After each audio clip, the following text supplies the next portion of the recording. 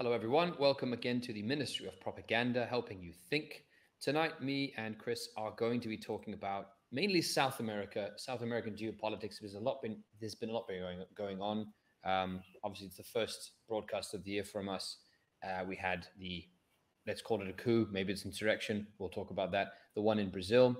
There's been stuff going on in Argentina and Brazil, also discussing a shared currency, and Peru as well, having the leader of Peru being ousted by the Congress there. So that's at least some of the stuff we're going to be talking about. Chris, what did you want to go into first? So I think the easiest subject out of the two to sort of understand would be Brazil, I feel. Obviously, because we spoke not long ago, actually, on the subject with Lula winning the presidency again. In that episode, we actually theorized of the notion that a pink wave, as the term is coined, following a pink wave historically comes a blue counter wave.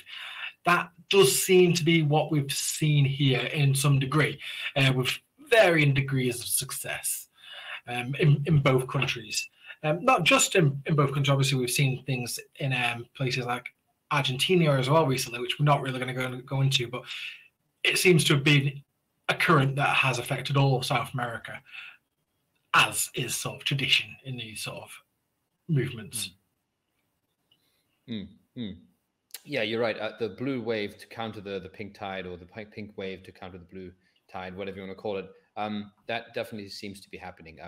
We had, of course, I mean, if you roll the clock back a bit further, Morales was also kicked out, in a coup a few years ago, and then, came back and won, and then got rid of the person that overthrew him and the other people that overthrew him.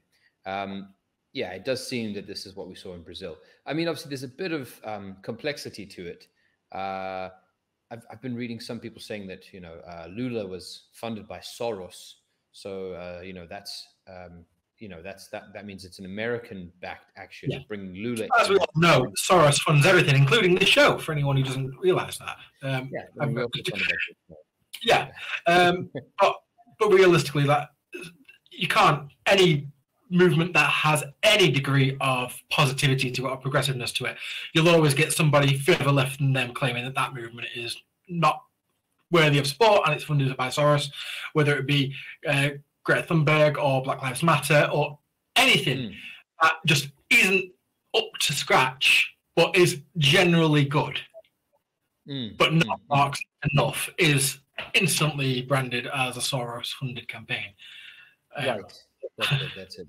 Yeah, it is, of course, like the go-to of right-wingers to say that everything is funded by Soros, and Soros is the mastermind of the Jewish cabal controlling the world. So I do think that just on that one, if Soros is funding Lula, I think you need to sort of then think about, okay, well, if Soros is backing Lula and he's a part of the international Jewish cabal that's running the world, obviously I'm being sarcastic, what does this mean for American sort of geostrategic interests, if what Soros represents?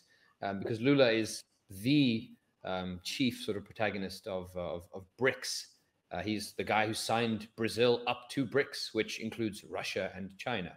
So it does seem to me a bit of a ridiculous idea that George Soros is putting Lula in place to overthrow, the person that Bolsonaro, but he's also very friendly with Russia and China. It doesn't seem like a very clever geostrategic move by the Americans, if that is the case, which I don't think it is. No, of course. Yeah.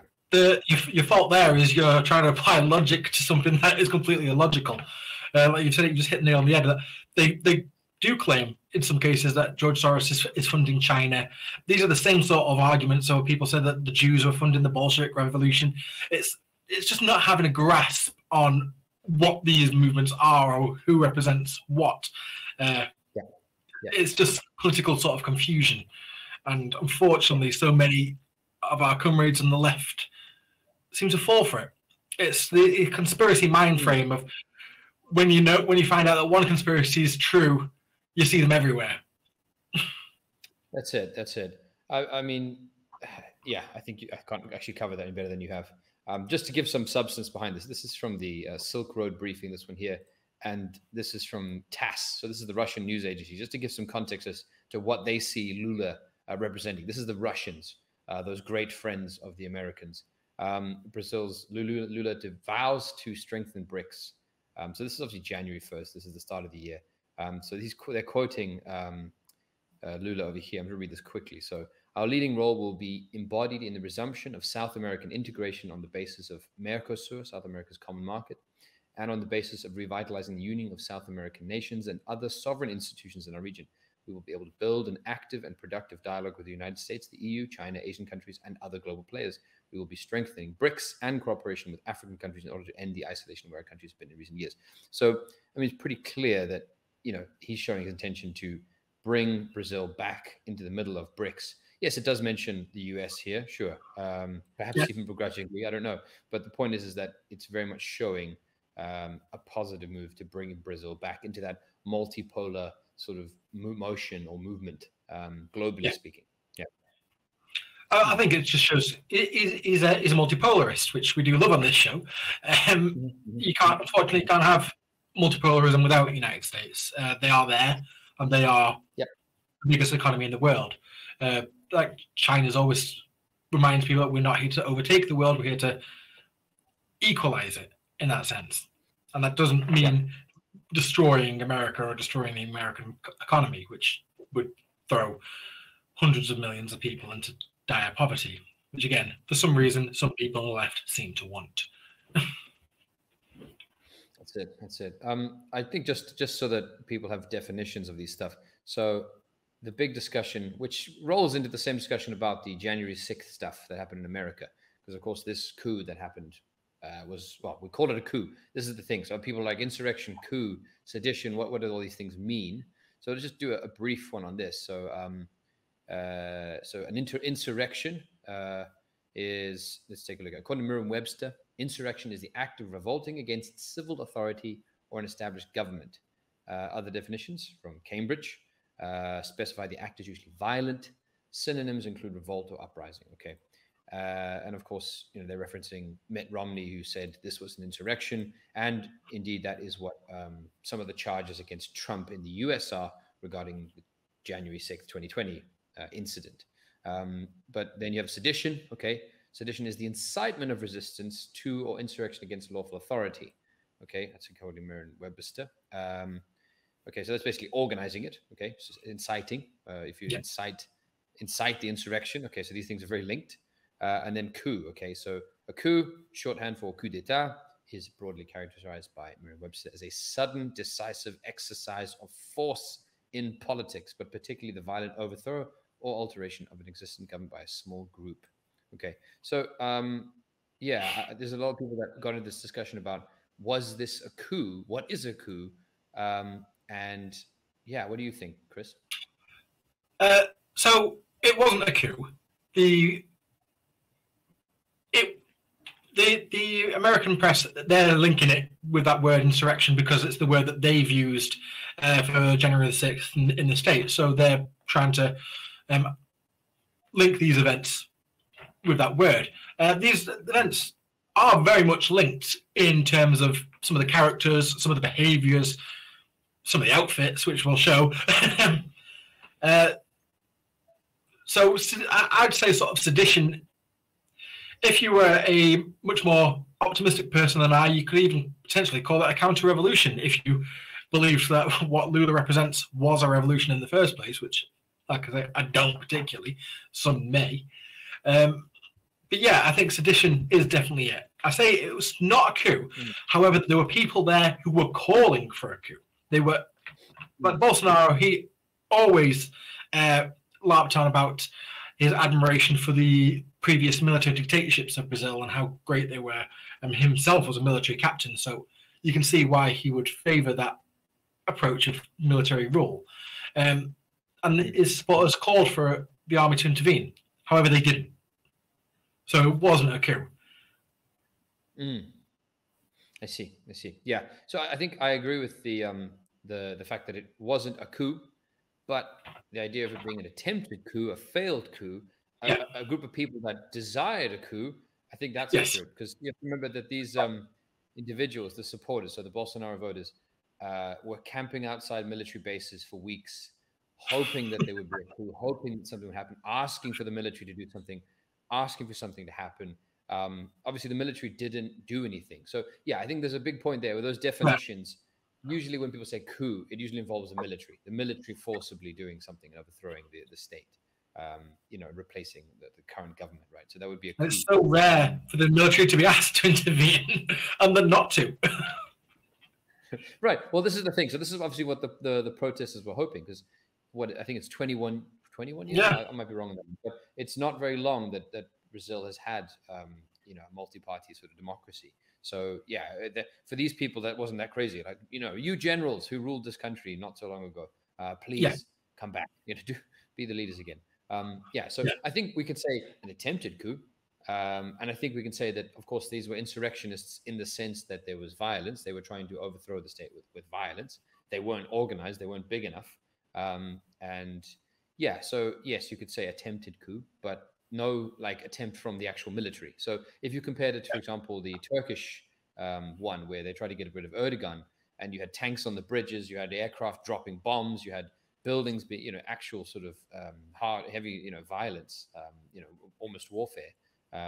Then that was more of an attempted coup, a full packaged attempted coup, rather than this being sort of maybe the wrapping paper for a coup. They're trying to make into a coup.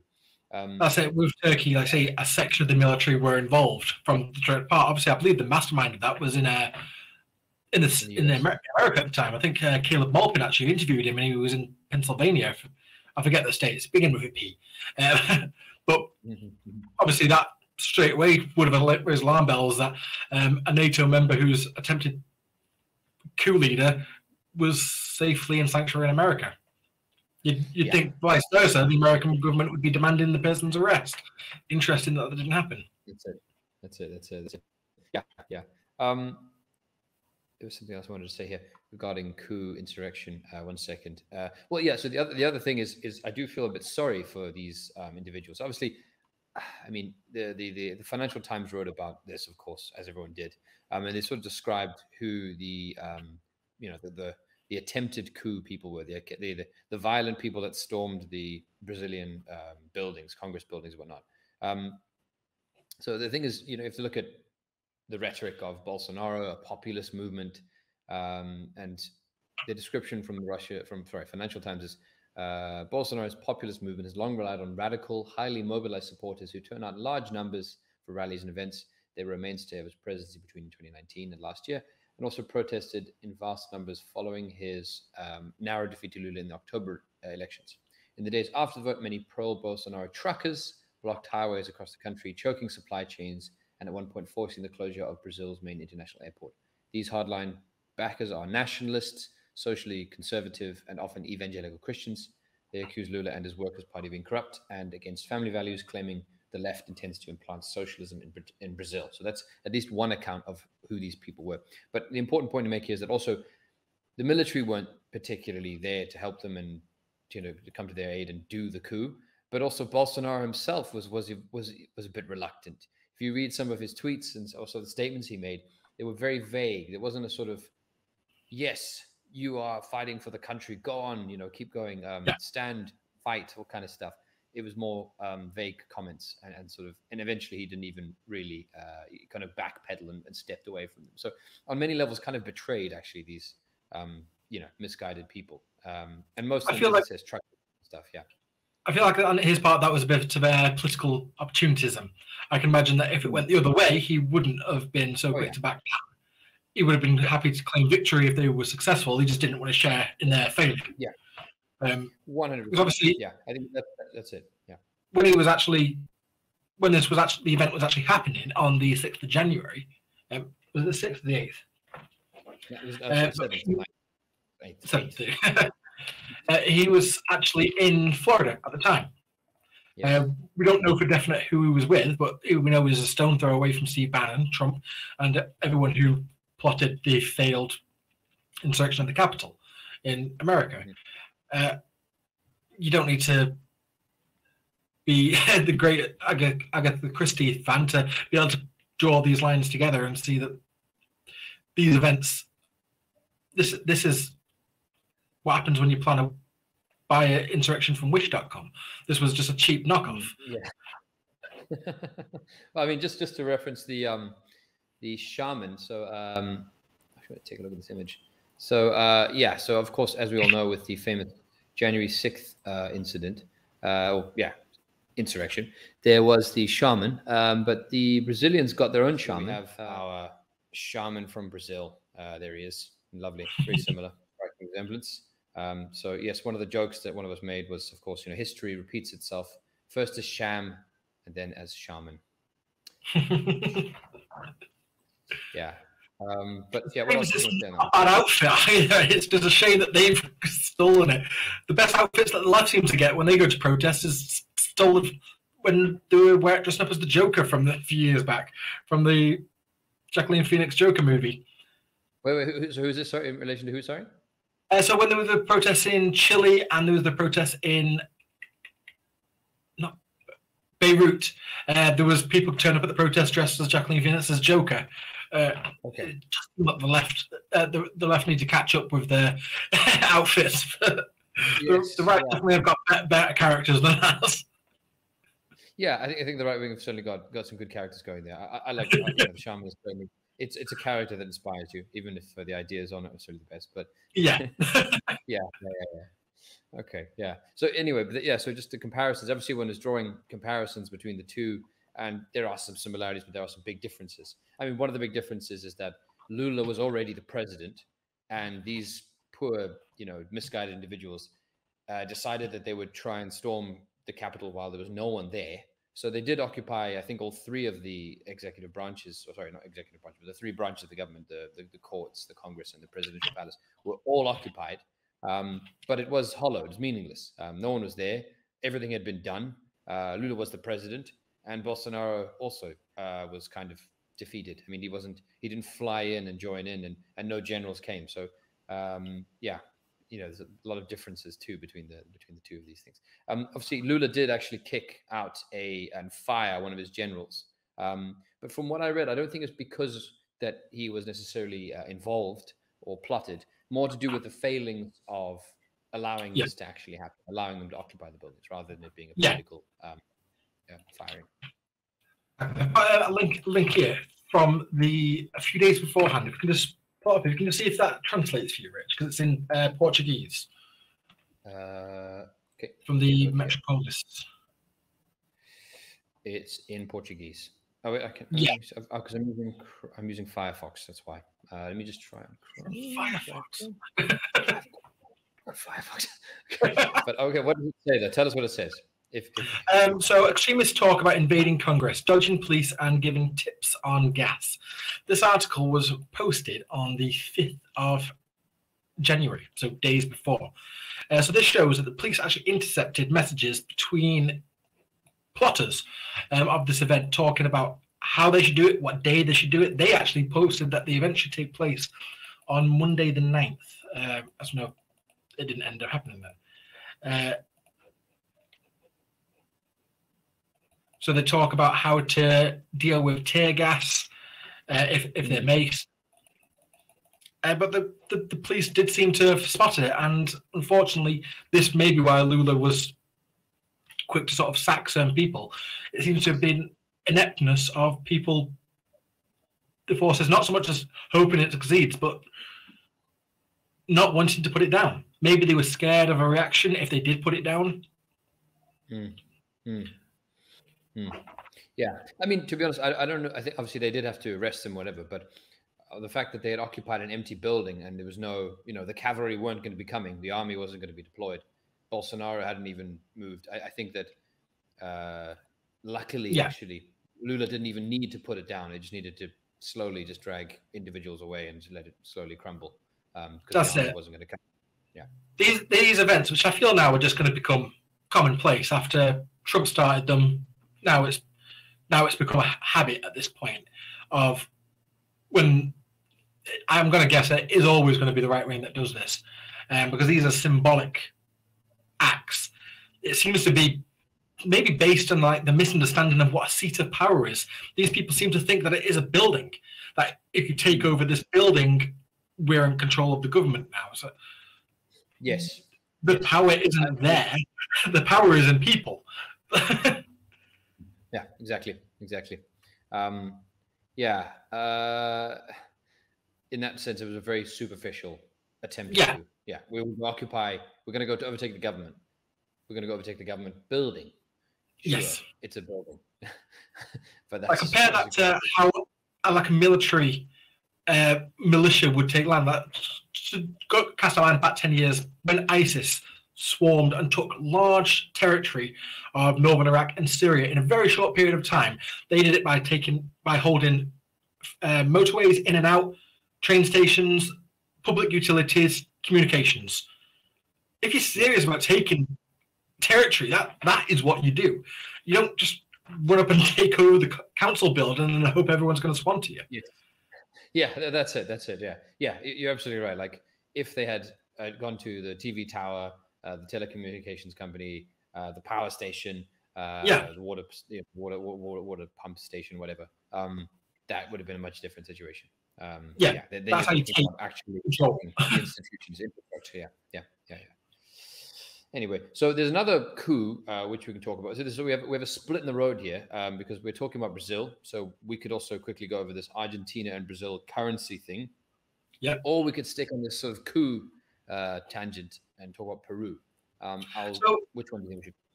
So just before we do that, just because I feel like whichever direction we go, I've got a clip here, just sort of show, because we've suggested obviously that a lot of these movements aren't home-baked ideas. These are ideas that come abroad.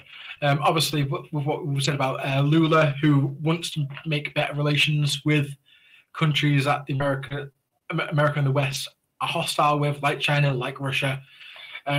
So a couple of years back, America appointed their first female general in charge of Southern Command, which is basically an American general in charge of Latin America and South America.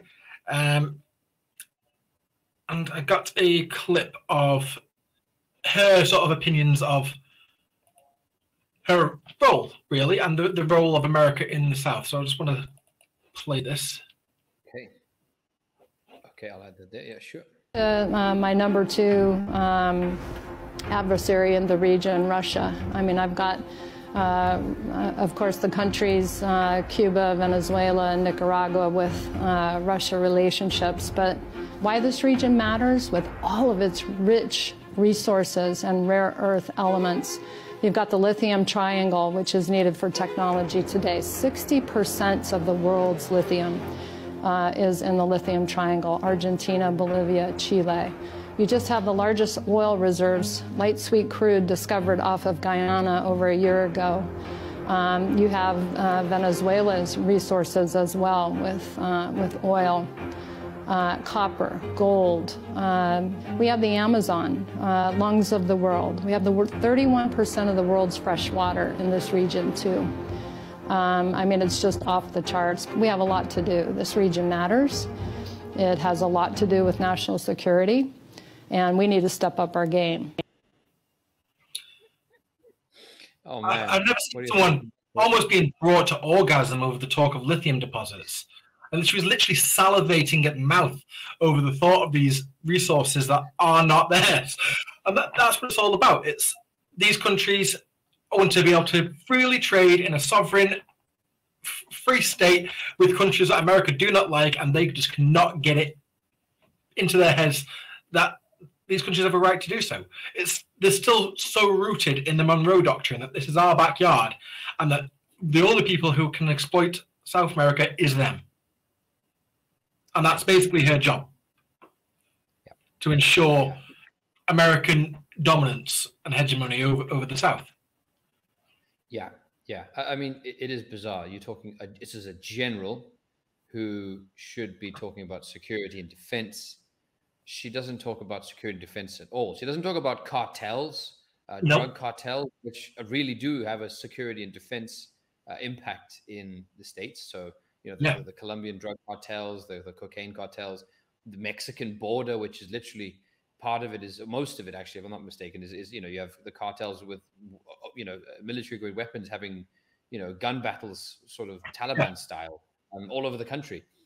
So that would, you'd think, if she's talking about, as she should, a general talking about defense and security, securing the nation, you'd think she would at least mention that. Not a word of, why that region is important or why her region is important to the US. All of that was economics. All of that was business. I mean, also, you can actually almost just see how thin the veil is on this use of the word interests. We must protect our interests. Yeah. And what are our interests?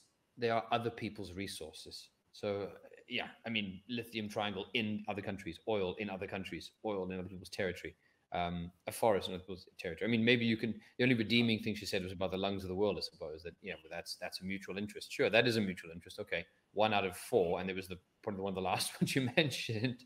So, yeah, I mean, yeah, if you don't even need to read, the highest stage of imperialism. You can just watch that clip and that's enough. Yeah, exactly. Like the using the code word of special interest now, it's completely lost all meaning. The veil of secrecy is gone. Like they basically just said it. She might as well have been winking at the camera while saying it. Yeah, we're looking for our interests, your resources, basically. Yeah. Oh man. Okay. I'm glad we saw that. Thank you very much for that. I was actually, I remember you saying that we had that before. So good job on getting that up. Cool. Any other last ones? Any other stuff you want to share there, Chris, before we move on to the Peru or the Argentina currency thing? Yes, let's have a swing to Peru and see what's gone on there and sort of how this sort of very much rhymes with what's been going on with Brazil. Sure. So yeah, it's very much in the same strain as what we're talking about here. This one was a successful coup. Yes. But obviously, we're talking about this is actually where we, talk about this definition of coup stuff. This one was non-violent. So the state did it. There was a Congress, they passed a motion. Congress passed a motion. And, then the remaining parts of the state, which doesn't agree with Castillo's policies, they, enacted it. So that's the difference here. So the attempted one, if we want to call it that, in Brazil was just a bunch of disillusioned people that have, lost their election, lost it. They feel like Bolsonaro should have won. Them thinking that they can try and manually take buildings. This one is, a coup from within, the establishment, using what mechanisms they have, as well as external mechanisms to overthrow them. I'm just waiting for an article to load up here. So there we go. I'm going to share this one from The Communists. Which gives a good description of what happened. So here we go. Yeah, so I think there's some important points for this one. Is, of course, it happened in December. So the coup happened on the 7th of December, but there's been protests, so mass protests in Peru, and most of the people supporting Castillo are the poor and indigenous groups. So Castillo himself being a former teacher and described as a left-wing guy. So how did they do it? Basically, like I said, the Congress voted him out and then the state enacted it. But what's very interesting is who supports it. So regionally, of course, the US supports it, and the Organization of American States, the European Union, Britain, they've recognized the new government, as well as Canada, Costa Rica, Ecuador, and Uruguay. But what's interesting here is Gabriel Boric's Chile. So in the pink wave, when we discussed the pink wave a few episodes ago, we talked about this Gabriel Boric. We were going to talk about that constitution of theirs that was not successfully passed. And people did describe him as being left-wing. But there was a lot of discussion as to what kind of left-wing he was. And I feel like we're seeing a bit of the kind of flavor and character of what that means, that kind of left-wing. Because he's with the baddies, to put it simple. What do you think, Chris? I completely agree with that. I was straight away drawn suspicious of this left-wing government in Chile with its relationship of Maduro. It seems to now be a rites of passage that if you want to be a leftist leader who gets left alone by the special interest groups and sent by America in South America, you've got to cut your hand and bleed on a picture of the Virgin Mary and promise to never do deals with Nicolas Maduro. And that seems to be what he has done. And it just shows us, it's just showing that he's pinning his colours to the American mast in the hope that they'll leave him alone so we can pass whatever light left-wing policies that he wants. Like when we talked about that progressive bill that he wanted to pass in Chile, a lot of it was socially based. It wasn't based economically. Unfortunately, for so many of the left, that is enough these days. Yes. I mean, we didn't get the chance to actually go into that particular constitution, but yeah, you're right. You just mentioned it there. The criticism was that it was so broad and so much of the social issues were first. There were some economics to it. I think it's unfair to say there was nothing economic. There was economic to it, but the thing is that there was such a broad net, such a big net, that its critics and the people who were against it could quite easily just find a weakness and exploit a particular weakness with a particular group. So whether it was relating to abortion and evangelicals, or whether it was relating to sort of more settler nationalist types and them losing rights to indigenous people, it was just too broad of a net, and it's failed. Even though everyone voted to, give a new constitution, the one they wrote was, a failure. It flopped. Too big, too wide of a net. But I think you want to list off here the other hand. So you do have a nice spread then, if you wanted to see where do current governments sit in relation to basically allowing a right-wing coup, supported by the US. We've already listed off the people who support that, the nations that support that, the leaders that support that. But on the other hand, you do have Mexico, Colombia, Argentina, Venezuela, Bolivia, Nicaragua, Honduras, Cuba, of course, Antigua and Barbuda, Dominica, Grenada, St. Kitts and Nevis, St. Lucia, St. Vincent, and the Grenadines, all continue to recognize Pedro Castillo. Lula hasn't actually commented on it yet. So, I mean, obviously he just had his own coup, so I think he should probably try and be in support of this. But I mean, perhaps he's just got bigger fish to fry. I don't know. The fact they had to deal with his own coup, I don't know. We'll have to see. I think it's a bit of weakness. I feel like it's tactical. I feel like Lula probably doesn't feel strong enough yet to be making huge statements on neighbors' politics. So this does show you though that if you're looking at the spread there of the continent, the majority of the nations are supporting Castillo. So the pink tide is somewhat holding against this kind of action. So so I had a couple other thoughts on this one. I should go back here. Sorry. So other thoughts on this one. I just have some contributions. It's basically.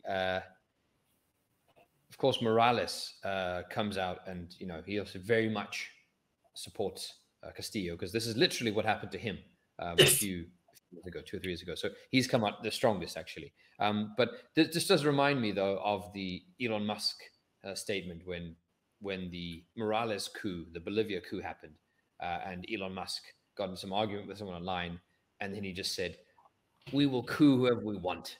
And I just think that this stinks of that. Bearing in mind that Peru is also rich in lithium reserves. So, yeah. Yes. I'm just going to pull that tweet up because that's really important for people to see. The fact that there's a we in there, not the Americans, not the army, not right-wing governments, we. The fact that he is including himself in the people responsible for it, because he is. Like, we all know this.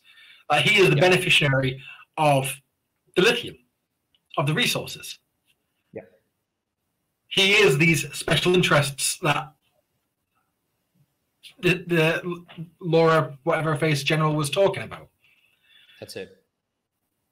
And unfortunately, I feel like there's another episode to be had here. But since like the 80s and since the end of the Cold War, when people have stopped thinking of businessmen and capitalists in these suits with their big bellies and waistcoats and top hats and sacks full of cash, they've revitalized themselves and rebranded into jeans and branded T-shirts. You've got your Elon. Now they look trendy. Now they're just like you guys. They're not the same exploitative JP Morgans of the past. They are. They literally are. They have just rebranded, and apparently successfully so, to the point that people don't think that Elon Musk isn't an exploitative capitalist. He's literally the richest man in the world. You don't get that from not being the most exploitative capitalist in the world. I think you've got a nail on the head there, that he is the special interests that the general was talking about. It's for those companies and not necessarily for the workers of those companies. It's for the executives and the people that own those companies. Yeah, definitely. Yeah, I mean, the protests are still going on. Obviously, in Peru, they're fighting. I mean, many people have died, so it hasn't come to an end yet. No, and this could go either way. Like you said, with Bolivia, obviously with Bolivia, they exiled Morales, and he came back. So they straight away learned from that and said, well, we don't want that to come back anymore, so this time we're going to lock him up. So he can't righteously return. This reminds me of, I think it probably reminds Castillo as well in his mind, of the coup attempt against Hugo Chavez, where again, they arrested him, they locked him up for days after reverting the election and appointing some puppet president. And due to public demand, they released him. And it quite a heroic return to power. I can imagine that is very much what the left in Peru are hoping is going to happen. I hope something like that happens. I've been reading in the Lalcar magazine, which again is the journal of Harper Bra specifically, I believe. He wrote that ironically it took the detention and imprisonment, some call it the kidnapping, of Peru's belligerent president to mobilize the people behind him. And that does sort of strike true that nobody was really impassioned about this man until he got arrested, which is a shame. It took this to become popular. Yeah. I think that is interesting. I think Morales also got a bit of a publicity boost too, actually, by being defeated and coming back and all of that.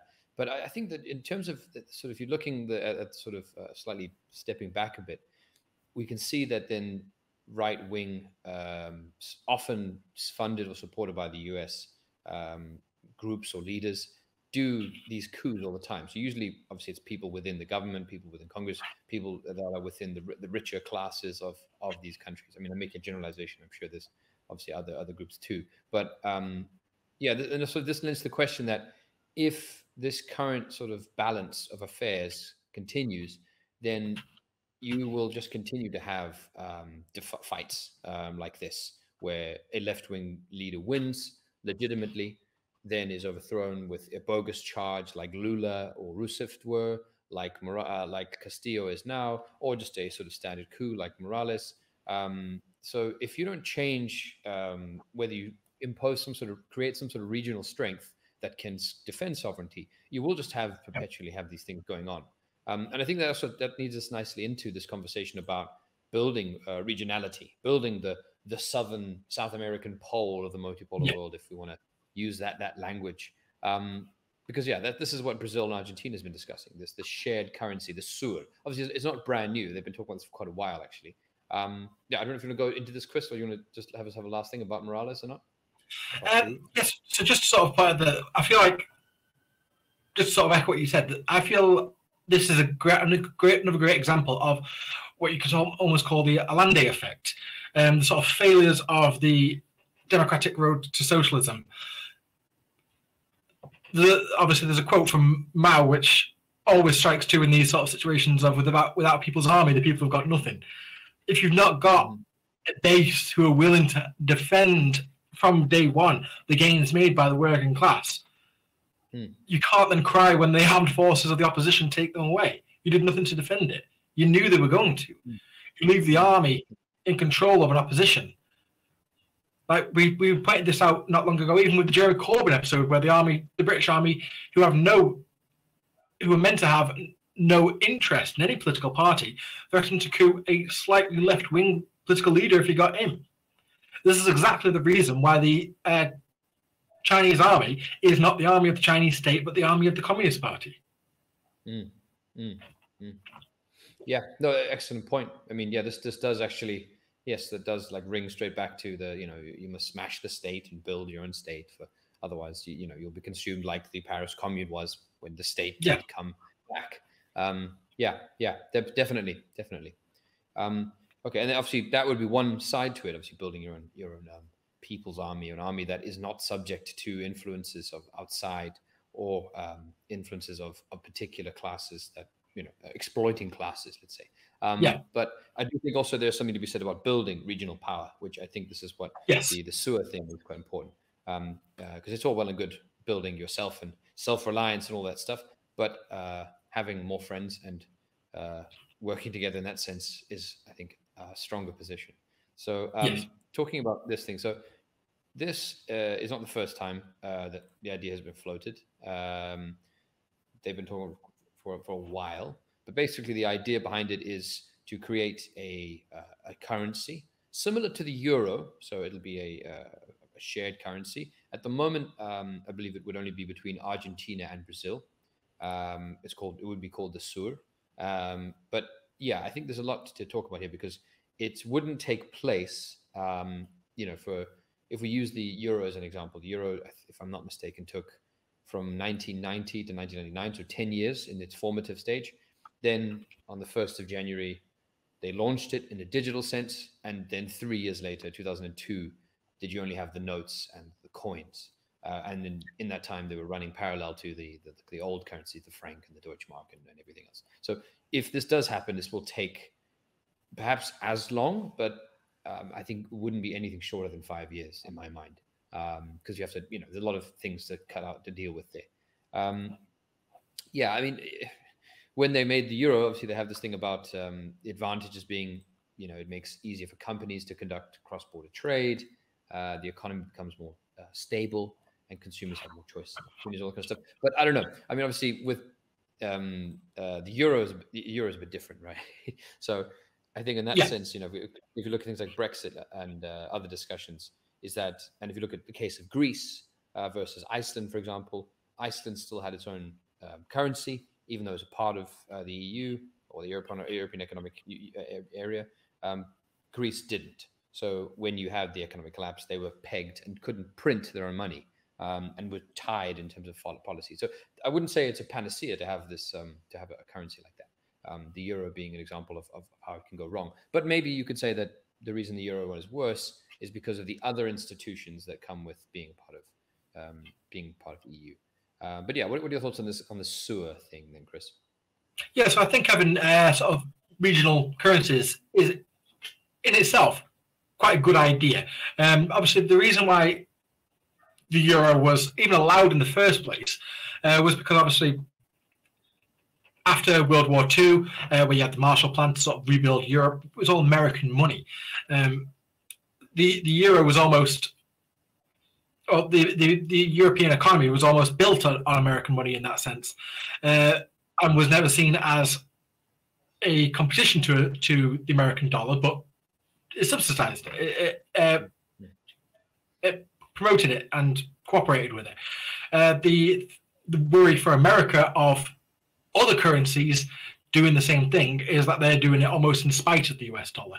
America would very much wish that international trade for South America would be always conducted in their currency. They don't want it to be conducted in their own currency or in the yuan, Chinese currency, or anything else. Obviously, very famously, Muammar Gaddafi promoted the idea of a African dinar, which a lot of people believe is one of the many factors that sort of solidified the West's decision to have him removed and killed. I don't think there's anybody watching us who doesn't completely understand that the West was all over that it was not a popular rebellion against him, and the Arab Spring in general was American-led. So every time I hear any progressive leader talk about having a joint currency with his neighbours, on one hand, good for you. The second hand, I'm thinking, you best be ready, because it doesn't bode well for them. They don't tend to have the longest life expectancies after announcing something like that. Yeah. I'd like to echo that. Yeah, I mean, it's this is not just an idea put forward by Argentina and Brazil. There's the American, South American left in general. According to the FT, it says that as long wanted to reduce the region's historic dependence on the United States and sees a common currency as a clever way to claim greater economic sovereignty while also pursuing a long-held dream of closer political union. Yeah, but as you said, if the euro is different, there's a France and Britain and Germany, and they're already in the Americans' pocket. They don't really need to worry about that. But as you said, if it's a nation from the global south, a nation that is not so tightly under the fold of Washington, pursuing independent currency, then I think you should be careful. Be scared. So yes, we all know what happened to Gaddafi. So and also, I mean, the reasoning is there. One of the logic behind this is to have a currency that they issue and is seen as a global currency, so that they're not pegged to having a finite amount, because that finite amount is printed by the states. So yeah, I mean, particularly for Argentina, they do need this actually more than just for the political and sort of regional sovereignty kind of thing, just because of trade and how things have happened in the last sort of 3 years, somewhat related to the pandemic. They just don't have enough US dollars reserves in order to conduct trade. So they're really struggling. There's a lot of inflation, and they are quite keen for this to happen. So actually, the FT, Financial Times, puts out a sort of diagram showing, I'll show you now actually, the sort of financial imbalance between the two. So just on an economic side, it actually, right now, actually isn't financially beneficial for the Brazilians to do this. It's very much in the interests of the, okay, sorry, I found a different computer. I won't show you the diagram, but it shows you basically just some charts anyway. So, but showing you that Argentina exports a lot more to Brazil. Therefore, Argentina has to buy more in dollars, and they have less and less dollars. So it's causing that sort of financial balance, just to give a sort of basic summary. But yeah, nonetheless, I still think that even though it wouldn't necessarily be the best financial interest, specifically on Brazil, Argentina, I think you could have a lot more benefit by starting the project, getting the ball rolling. And I think it's quite difficult to roll that back. If Bolsonaro or some other new right-wing character comes into power in 8 years or 4 years, and you've already got the ball rolling, it's quite hard to step back. And then the US has to try and step it back on a number of leaders.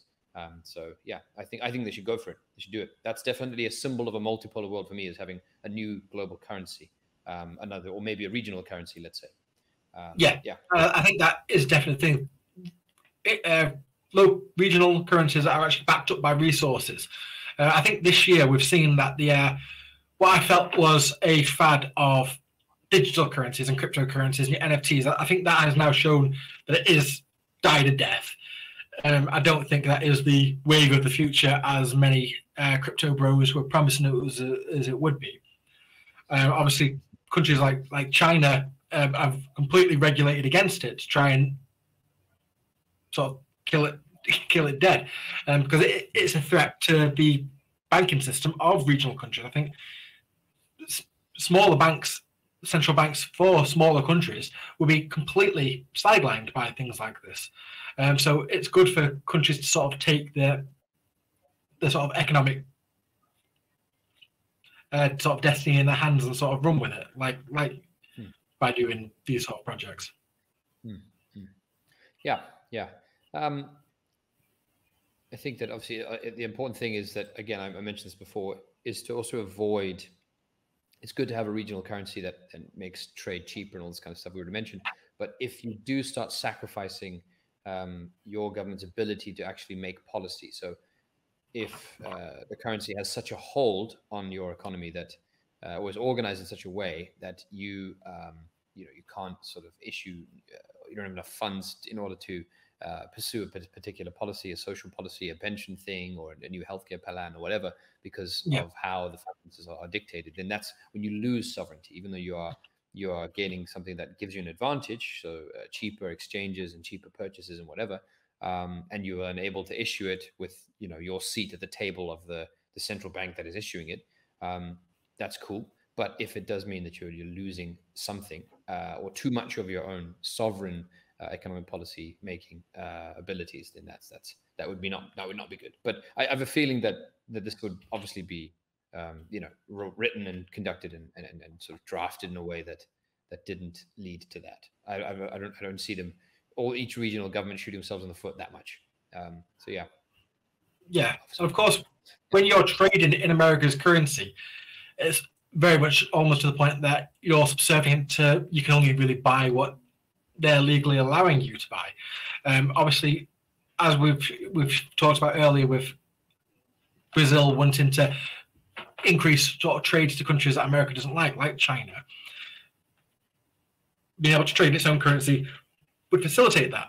Now, I've seen just in the last couple of hours that it's been now announced that Japan and I think South Korea have joined America's call for export restrictions of chips from China. So we've talked about this, how so much of what we're talking about at the moment, it's all based on the same it's the same game. It's different sets of the same game. This is all about trying to suffocate China, including what we've been talking about with what's going on in Ukraine with Russia. China is their own goal. Taiwan, these are all just separate parts of that. And this trade embargo, which looks like it's starting to take shape, of trying to deny China trading partners and the parts that it needs to function as a modern, technically advanced country, which completely depends on microchips. Absolutely. I mean, I think I need to do a bit more research about chips and microchips. I'm not something that I've got enough depth to talk about tonight. But if you want to talk about that next week, I'm happy to. Yeah. I mean, also, it is also a bit of a digression. You're right. In the geopolitical sense, it's definitely tied to the US's ambitions to stop any other nation taking or taking it off of its pedestal and replacing it with anything else, whether that be a multipolar world or anything else. That is the current sort of big mission of the US sort of ruling class and individuals who are in government, in the civil service and all that kind of stuff. But yeah, I would like to talk about chips another time. Actually, I want to do we should do an in-depth discussion about chips if you'd like. Yes, I think quite interesting to sort of show the vast reaches of this problem and everything that it's affecting. Absolutely. I mean, the only thing I'd say about Korea specifically is I know that I think it was yesterday or the day before, the South Korean, one of the defense ministers or some sort of leader from South Korea was meeting with Jens Stoltenberg to discuss, how they can work closer together, which means that now we can finally start talking about the Indo-Atlanto-Pacific as a region, because if South Korea can work with NATO and be a part of the North Atlantic Treaty Organization, then we've reached that point of the Indo-Atlanto-Pacific type of politics. Yeah. So I think coming up next month was going to be the 1-year anniversary, if we're going to use the term, of the special military operation in Ukraine. So I think we're going to do, unfortunately, hitting our 1-year review of that. I would say birthday. We call it a birthday. Yeah. Birthday. We'll have a cake. No. Yes, that's actually true. That would be, if I believe, not the 24th of Feb or 18th of Feb. Yes, so in a few weeks, that one. So perhaps next week we'll have chips. But if you want to leave us some comments about stuff that you think we should cover or you would like us to talk about, then please leave those comments, hit a like and a subscribe as well. And yes, thank you very much for watching tonight. Thank you very much.